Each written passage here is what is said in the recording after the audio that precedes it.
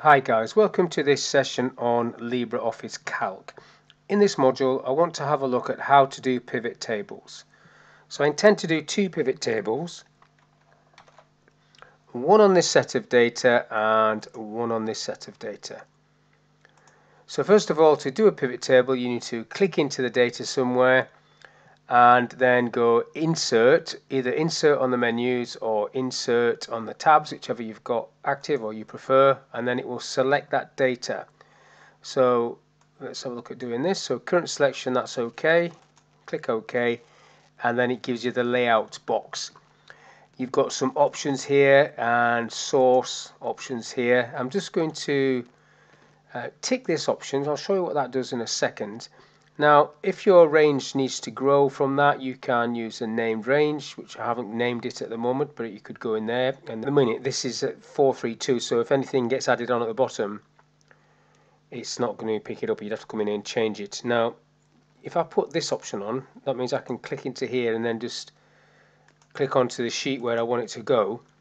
And now this is going to go or start in H2, but now I need to populate these boxes. So first of all, sales goes in there. That's whatever you want to summarize by, and then location into rows, and then whatever you want to filter on, you can put into this option up here like that. So checking everything there, everything looks okay, so I'll just click OK, and it just drops into the sheet like so. Now that tick that I did, if I double click on a figure for one of these, say it's for Derby, double click, it will extract all the data from Derby and drop it into a separate sheet, which is quite a cool feature.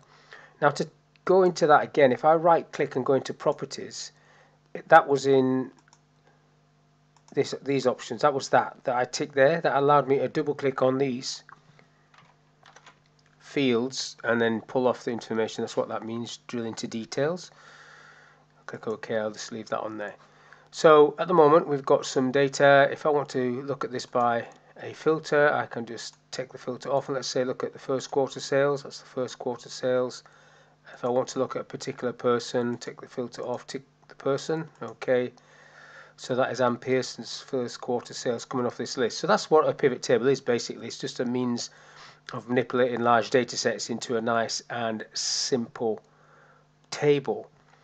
Now if you want to put a graph on that, you can go to the Insert tab and select Chart and go through the options of creating this chart. So a column chart would be okay for this, location and chart elements. You can fill that in if you want. I'm just going to leave that blank for now and go finish.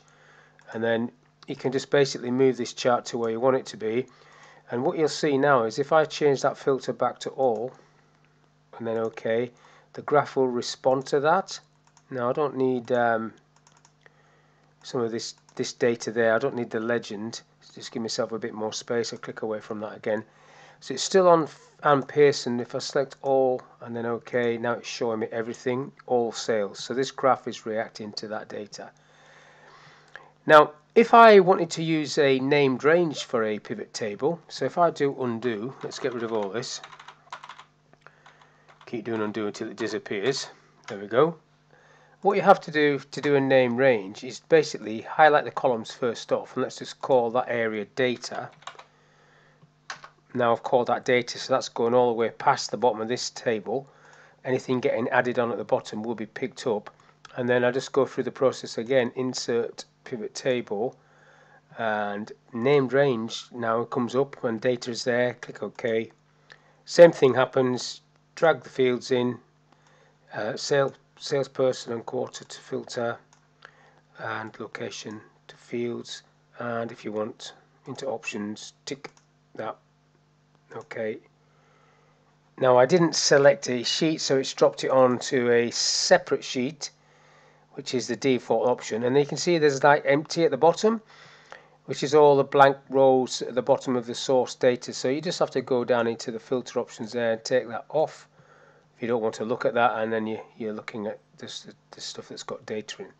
So that's the first example. Now the second example, I'm not going to use a name range. I'm just going to create a pivot table that's going to look at courses and count of courses and the amount of money each course made. So I'm in the list, so I'll go to the Insert tab, pivot table, current selection this time, Okay, and if I go into source this time, I want this to be on this sheet, so I'll just click onto the sheet behind if it lets me. If not, I'll have to click on this little tool and then it should let me. Okay, let's get in there eventually. Now I want to do this slightly different, so I do want to go course into rows and course into data, so that'll say count of courses. I want that to say, it says sum of course at the minute, so if I double click on it I can change that to count. Okay, and then I want cost to go in there, and again if I double click on that you can see that you can change these, and then you can change the display value to be whatever you want it to be as well. So at the moment that's okay, I'll leave it on normal. And then I want to put location in filters, and then let's have a look at that. Okay, so there you go. Now if I double click on these figures, nothing's happening because I didn't tick that option. So if I want to get into there, I need to just right click and get into properties and then into options and then tick enable. Okay to that, and then that should allow me to double click and drop it into a separate sheet, which it does.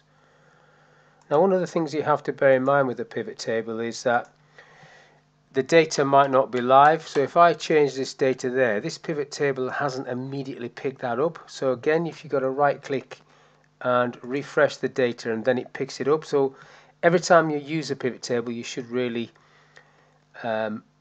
make sure you refresh the data so it is up to date. Now if I want to put a graph on this, it's 2 columns. Let's see what happens here. If I go insert chart, chart comes in, I want a column and line chart and I want that option. I'll just go finish, and then we get this weird looking thing. It's not actually doing what I want it to do, so we need to format this a little bit. So if I double click on this line, I can set that to secondary axes, okay, and then we get the cost down this side and the count of the courses down this side. So that's how you do a graph on 2 axes.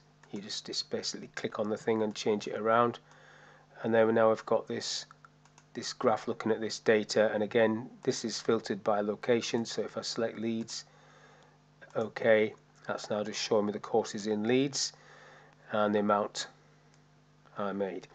So that was a very quick look at how to do a pivot table, a basic pivot table in Calc. So we did 2 options. We've looked at the one using a named range, and we've looked at the one using just the data itself. So hopefully that was of use to you. Thank you for your time, and I'll see you on the next one.